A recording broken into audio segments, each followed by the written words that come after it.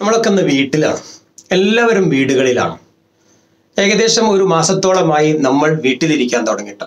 അത് വിദേശത്തും സ്വദേശത്തും ഒക്കെ ലോക്ക്ഡൗൺ ആണ്, വീട്ടിലാണ്. ഉമ്മ, ഉപ്പ, ഭാര്യ, മക്കൾ, ഏട്ടൻ, അനിയന്മാർ ഇങ്ങനെ ഒരുമിച്ചായിരിക്കും മിക്ക ആളുകളും ഇന്ന് വീട്ടിൽ കഴിയുന്നത്. ഒരുപക്ഷെ ജീവിതത്തിൽ ആദ്യമായിട്ടായിരിക്കും ഇത്രയധികം ആളുകൾ ഒരുമിച്ചൊരു വീട്ടിൽ കഴിയുന്നതും ഒരുപക്ഷെ ആദ്യമായിട്ടായിരിക്കും.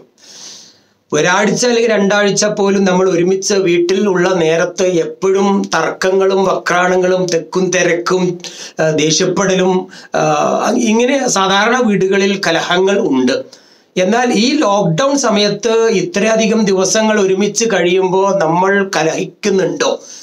ആ കലഹിക്കാതിരിക്കാൻ ഇനിയും ഒരു പക്ഷേ 1-2 മാസം ഇതുപോലെ ജീവിക്കണമെങ്കിൽ അടിച്ച് പിരിയും നമ്മൾ.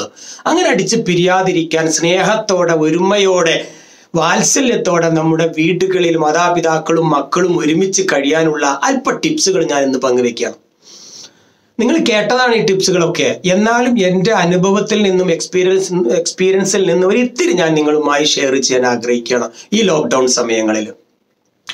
ആദ്യമായിട്ട് ശ്രദ്ധിക്കേണ്ടത്, നമ്മുടെ പ്രായമുള്ള ഉമ്മ, ഉപ്പ, വല്യമ്മ, വല്യപ്പ, അമ്മ, അച്ഛൻ എന്നീ പ്രായമുള്ള ആളുകൾക്ക് ഒരു പരിഗണന അങ്ങ് കൊടുക്കുക. പ്രായം കുറഞ്ഞ ആളുകള് പ്രായമുള്ളവർക്ക് ഒരിത്തിരി പരിഗണന അങ്ങ് കൊടുക്കുക. അവർ കണ്ടതിനും തൊട്ടതിനൊക്കെ കുറ്റം പറയും. അതങ്ങനെയാണോ? അവരെന്ത് കണ്ടാലും നിങ്ങളെ കുറ്റപ്പെടുത്തും. അവിടെ എന്തേ അത് വെച്ച്, ഇവിടെ എന്തേ ഇരുന്ന്, എന്നോട് അങ്ങനെയല്ലേ പറഞ്ഞത്, എന്താണിത് ഇങ്ങനെ നമ്മെ ചീത്ത പറഞ്ഞുകൊണ്ടിരിക്കും. അതങ്ങ് മനസ്സിലാക്കിക്കോളെ. നമ്മൾ പ്രായമായ നമ്മൾ ഇങ്ങനെയൊക്കെ ചെയ്യും. അപ്പൊ അവർക്കൊരു പരിഗണന, അതിന് തിരിച്ചൊരു മറുപടി, ചൂടാവാതെ, അതിനെ ധിക്കരിക്കാതെ, ശരിയട്ടാ, ശരി ഉമ്മ, ശരി ഉപ്പ എന്നൊക്കെ പറഞ്ഞ് അവർക്കൊരു സന്തോഷ വാക്കുകൾ തിരിച്ചു കൊടുത്ത്, തെറ്റെന്റെ ഭാഗത്താണോ, I am really sorry, I made mistake, I admitted എന്ന സായിപ്പിന്റെ ഒരു വാക്കുണ്ടല്ലോ, ഞാൻ നിങ്ങളോട് ക്ഷമ ചോദിക്കുന്നു, തെറ്റെന്റെ ഭാഗത്താണ് എന്നങ്ങ് അഡ്മിറ്റ് ചെയ്യുക, സമ്മതിക്കുക എന്ന് പറയുന്നതാണ് ലോകത്തെ ഏറ്റവും വലിയ പേഴ്സണാലിറ്റി. ആരാണ് ഈ ലോകത്തെ ഏറ്റവും വലിയ വ്യക്തിത്വത്തിന്റെ ഉടമ എന്ന് ചോദിച്ചാൽ ഇതന്നെ. തെറ്റ് അംഗീകരിക്കുക. അത് വലിയവന്റെ മുന്നിലും ചെറിയവന്റെ മുന്നിലും കുട്ടികളുടെ, അധ്യാപകന്റെ, എല്ലാവരുടെ മുന്നിലും ഒരു അബദ്ധം പറ്റി അത് അംഗീകരിക്കുക. ചെയ്ത് പോയി എന്നങ്ങ് പറയാ. അതിന് ഒരു കുറച്ചിലും വേണ്ട. അത് ഏത് സദസ്സിന്നും ആവാം, കോളേജിൽ നിന്നായാലും അധ്യാപകർക്കും ആവാം, രക്ഷിതാക്കൾക്കും മക്കളോടും, മക്കൾ രക്ഷിതാക്കളോടും ആകാം. ഇത് തന്നെ ഏറ്റവും നല്ലൊരു പേഴ്സണാലിറ്റി. ഇതങ്ങ് സമ്മതിക്കുക, അതിന് ന്യായീകരിക്കാതിരിക്കുക. അത് എല്ലാവരോടും. പക്ഷെ രക്ഷിതാക്കളോടെ സംബന്ധിച്ചിടത്തോളം അവരൊരു തെറ്റാണ് ഇങ്ങോട്ട് പറയുന്നത് എങ്കിലും പ്രായമുള്ള ആളുകൾ നമ്മെ ഒരു ശരിയെ വെറുതെ അവർ തെറ്റെന്ന് പറഞ്ഞ് നമ്മളെ തിരുത്താൻ ശ്രമിക്കുകയാണെങ്കിലും യെസ് ഉമ്മ ഓക്കെ എന്നങ്ങ് പറഞ്ഞ് ആ തെറ്റിനെ പോലും അങ്ങ് അംഗീകരിച്ച് അവരോടൊപ്പം നിന്ന് അവർക്കൊരു ഇത്തിരി മനസ്സമാധാനം കിട്ടട്ടെ, അവർ സന്തോഷിക്കട്ടെ. ഇങ്ങനെ ഒരു ക്യാരക്ടർ നമ്മൾ ബിൽഡ് ചെയ്താൽ, ഈ ഒരു ശീലം നമ്മുടെ വീട്ടിൽ വളർത്തിയെടുത്താൽ ഒരുവിധ തമ്മിത്തല്ലലും വക്രാണങ്ങളും മുന്തും തിരക്കും അടിയും പിടിയൊക്കെ ഒന്ന് മാറിക്കിട്ടും. പ്രായം ചെന്ന ആളുകളെ ഒരു പരിഗണന, അവരെന്ത് പറയുന്നതും ഈ തൽക്കാലത്ത് നിങ്ങളൊന്നുകൊണ്ട് അക്സെപ്റ്റ് ചെയ്തേക്ക്. നല്ല സുഖം ഉണ്ടാവും ആ വീട്ടിൽ ജീവിക്കാൻ. അങ്ങനെ പ്രായം ചെന്നവർക്ക് ഒരു പരിഗണന. ഒന്ന്. രണ്ടാമത്തെ ടിപ്സ്, നമ്മൾ ഭാര്യമാരോട്, ഭർത്താവിനോട്, ഭർത്താവ് ഭാര്യയോട്, മക്കളോട് പെരുമാറുന്ന ഒരു രീതി. ഇവിടെയും കൂടി വളരെ പ്രത്യേകം ഒന്ന് ശ്രദ്ധിക്കുക. നമ്മളൊന്ന് എന്താണത്, ഇവിടെ പരസ്പരം പഴിചാരാതിരിക്കുക, കുറ്റപ്പെടുത്താതിരിക്കുക. നീ അതാണ് ചെയ്തത്, ഇങ്ങനെ, ഇതെങ്ങനെയല്ലേ, ഇങ്ങനെ നമ്മൾ ലെൻസ് വെച്ച് നോക്കും. എൻ്റെ തെറ്റൊരിക്കലും ഞാൻ കാണൂല, ഞാൻ മറ്റുള്ളവരെ തെറ്റേ ഞാൻ കാണുള്ളൂ. അതുകൊണ്ട് മറ്റുള്ളവരെ തെറ്റിങ്ങനെ ലെൻസ് വെച്ച് അവിടെ സൂം ചെയ്തുകൊണ്ട് അത് കണ്ടെത്താതെ അതങ്ങ് നെവറാക്ക്, ഇഗ്നോർ ചെയ്യുക, അതങ്ങ് ഒഴിവാക്ക് മനസ്സിൽ നിന്ന്. സാരല്ല, എല്ലാം മാപ്പ് കൊടുക്കും നിങ്ങൾ. ഇങ്ങനെ ഒരു വിട്ടുവീഴ്ച മനോഭാവം ഉണ്ടെങ്കിൽ മാത്രമേ നമ്മുടെ വീടുകളിൽ അടിപിടിയില്ലാതെ നമുക്ക് സ്നേഹത്തോടെ കഴിയാൻ പറ്റൂ.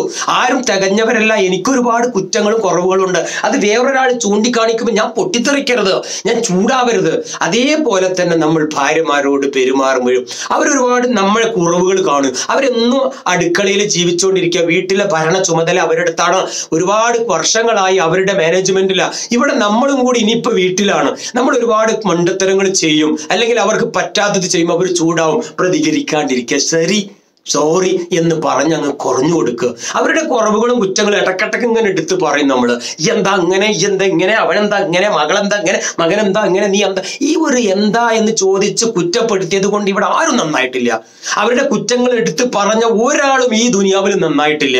പകരം അവരുടെ ഗുണങ്ങൾ എടുത്ത് പറയുന്ന ഒരുപാട് ആളുകൾ ഈ ദുനിയാവിൽ നന്നായിട്ടുണ്ട്, ഈ ലോകത്ത് നന്നായിട്ടുണ്ട്, അസുഖം മാറിയിട്ടുണ്ട്. പക്ഷെ നിങ്ങൾ എത്രത്തോളം ഒരാളെ കുറ്റപ്പെടുത്തുന്നുവോ അവർ അത്രയും കുറ്റങ്ങൾ ചെയ്തിരിക്കും. അവിടെ സ്നേഹം ഉണ്ടാവില്ല, നമ്മോട് ഒരിക്കലും ഇഷ്ടം ഉണ്ടാവില്ല. അവരെ കുറവുകളും കുറ്റങ്ങളും മാത്രമാണ് നിങ്ങൾ കാണാൻ ശ്രമിക്കുന്നു എങ്കിൽ ഉറപ്പാ അവർ നിങ്ങളുടെ കുറ്റങ്ങളും കുറവുകളും മാത്രമേ കാണൂ. നമ്മളൊന്ന് അഭിനന്ദിക്കാനോ ഉഷാറായി എന്ന് പറയാനോ അവരും തന്നെ മുന്നോട്ട് വരില്ല.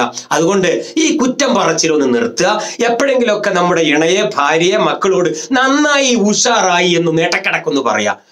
ഇനി ഒന്നും ഉഷാറായിട്ടില്ലെങ്കിൽ ഒന്ന് ചുമ്മാ ഒരു കള്ളം പറഞ്ഞേക്ക്, നല്ല റാഹത്തും ബർക്കത്തും കിട്ടുമെന്ന്. നന്നായിന്ന് ഭക്ഷണം ഉണ്ടാക്കി മുന്നിൽ വെക്കുമ്പോൾ അതിന്റെ ആദ്യം തന്നെ അതിന് ഉപ്പില്ല, മുളകില്ല എന്നുള്ള കുറ്റങ്ങൾക്ക് പകരം അത് ഏതെങ്കിലും ഒരു വിഭവം എടുത്ത് കഴിച്ചിട്ട് മാഷാ അല്ലാഹ് നന്നായിട്ടുണ്ട് കേട്ടോ എന്നൊന്ന് പറഞ്ഞിട്ട് അവരൊന്ന് അഭിനന്ദിച്ചാൽ എത്ര മനസ്സിന് സമാധാനം കിട്ടും. അവിടെ നല്ല സ്നേഹം ഉണ്ടാകും. അതുപോലെ മക്കളെ ഇങ്ങനെ കളിക്കണവര് വീട്ടിലിരുന്നിട്ട് കുരുത്തക്കേട് കാണിക്കുകയായിരിക്കും. ഇപ്പോ പറ്റാത്തതും വേണ്ടാത്തതും ഒക്കെ ചെയ്യുന്നുണ്ടാവും. നിവൃത്തിയില്ല, അവർക്ക് പുറത്തു പോകാൻ വയ്യ, പ്രയാസത്തിലാണ്. അപ്പൊ അവർ ചെയ്യുന്നതൊക്കെ തെറ്റായിരിക്കും. നിങ്ങൾക്ക് ഒന്ന് കണ്ണ് ചിമ്മ് എന്നിട്ട് പറയാം, സാരല്ല മോനെ, അത് ഇന്ന് ഇങ്ങനെയല്ല, പിന്നെ തിരുത്തിയാൽ മതി എന്നൊക്കെ പറഞ്ഞാൽ അവർക്കും ഒരു പൊറത്തു കൊടുക്കുങ്ങളോ. അതുപോലെ മക്കൾ രക്ഷിതാക്കളോടും പെരുമാറേണ്ടത് ഈ കുറ്റപ്പെടുത്തലുകൾ അവസാനിപ്പിക്കുക, കുറവുകൾ ഇങ്ങനെ എടുത്ത് പറയാതിരിക്കുക, അവരുടെ ഗുണങ്ങൾ എപ്പോഴെങ്കിലൊക്കെ എടുത്ത് പറയാ. ഈ ഒരു ശൈലി നമ്മുടെ വീട്ടിൽ ഇൻഷാ അല്ലാഹ് ഈ ലോക്ക്ഡൌൺ സമയത്ത് നിങ്ങൾ കൊണ്ടുവന്നാൽ ഇതൊരു ട്രെയിനിങ് ആയിരിക്കും. ഇനി ഇവിടുന്ന് അങ്ങോട്ടുള്ള ജീവിതം നല്ല സന്തോഷത്തിലായിരിക്കും. ഒന്ന് പരിശ്രമിച്ച് നോക്കി ഇത് നിങ്ങളുടെ ജീവിതത്തിൽ പകർത്തുകയാണെങ്കിൽ ഇൻഷാ അല്ലാഹ് എനിക്കും അതിന്റെ പ്രതിഫലം കിട്ടും. കാരണം അങ്ങനെയാണല്ലോ. ഇൻഷാ അല്ലാഹ് ഇത് മറ്റുള്ളവരിലേക്കും ഈ വീഡിയോ എത്തിച്ചു കൊടുക്കുക. എന്റെ യൂട്യൂബിന്റെ താഴെ നിങ്ങളുടെ കമന്റ്സുകളൊക്കെ എഴുതാൻ മറക്കരുത് എന്ന് ഹംസ അഞ്ചുമുക്കിൽ രണ്ടത്താണി. സ്വന്തമായിട്ടാണ്, എഡിറ്റ് ചെയ്തിട്ടില്ല, ലൈവാണ്, പിന്നെ ഒറ്റയ്ക്ക് തന്നെയാണ്, വീട്ടിനകത്ത് തന്നെയാണ്, വേറെ നിവൃത്തിയൊന്നുമില്ല. പരമാവധി ഷെയർ ചെയ്ത്, നന്മയാണെങ്കിൽ ഷെയർ ചെയ്യുക, ഇല്ലേ നിങ്ങൾ ഡിസ്കാർഡ് ചെയ്തേക്കും.